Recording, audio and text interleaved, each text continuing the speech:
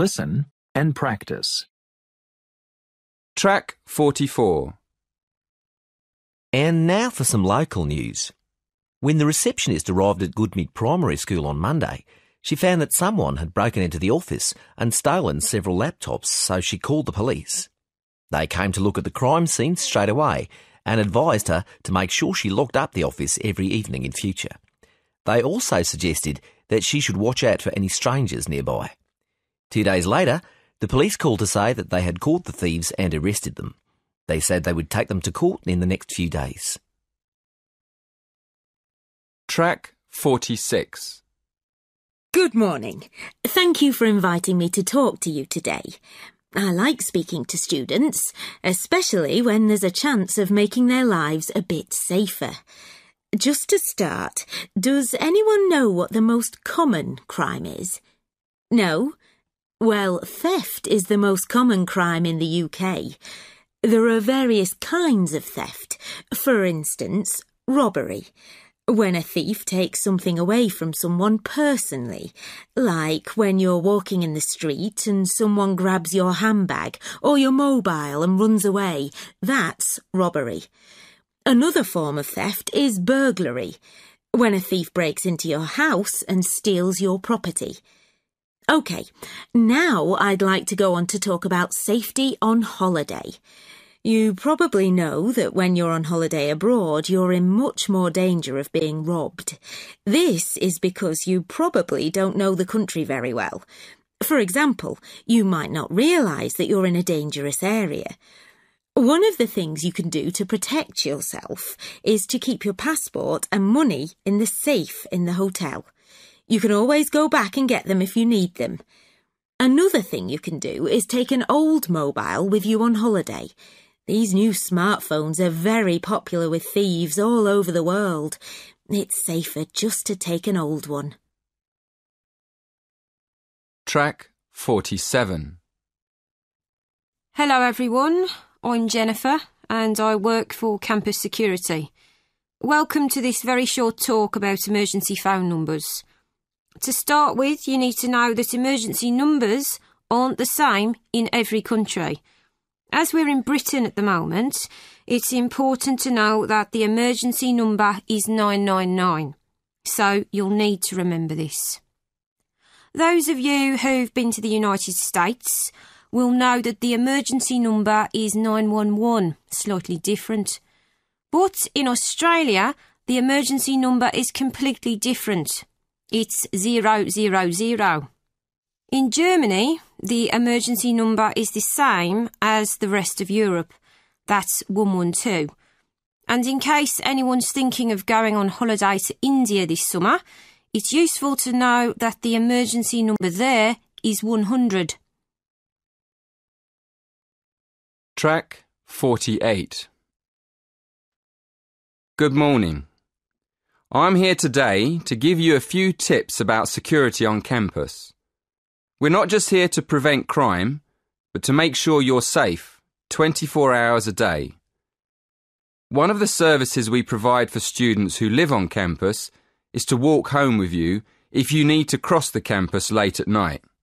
I mean, we all know the halls of residence are quite a long way from the library, don't we? So, for example, if you've been studying in the library till late and you're nervous about going home alone, all you have to do is ring campus security on 3333 and we'll send someone to make sure you're safe. OK? By the way, another important thing to remember is the campus emergency number.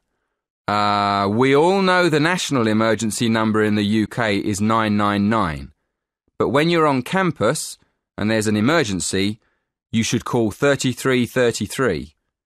If you call 3333, you'll get through to our own staff right here on campus. They can react quickly and get to you faster than national services. Track 49. Good evening, everyone. It's great to be here to talk to you about staying safe on holiday.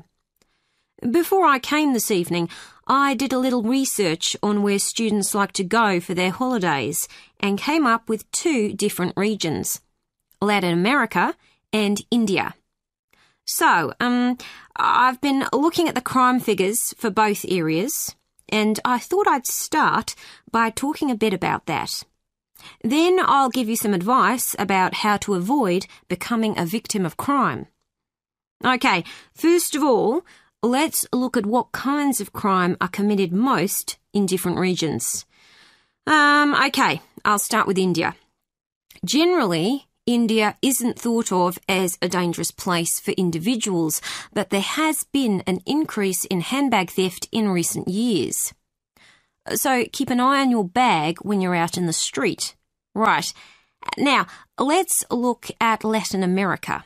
Of course, you do realise that not all Latin American countries are the same, but it is true to say that guns are used in a high percentage of crimes across the region. Looking at the figures, it seems that gun crime is a serious problem throughout. Track 50. Listen. I can see some of you are thinking that it all sounds rather dangerous, but I know lots of people who've been there and had a really great time. They followed advice from the authorities, like making sure they didn't wear expensive jewellery in the street. And I'd certainly advise anyone travelling to Latin America to do the same.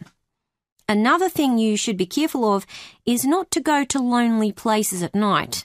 But of course, that's the same anywhere. But I must say, you do have to be very careful in some parts of Latin America when you take your money out of a cash machine.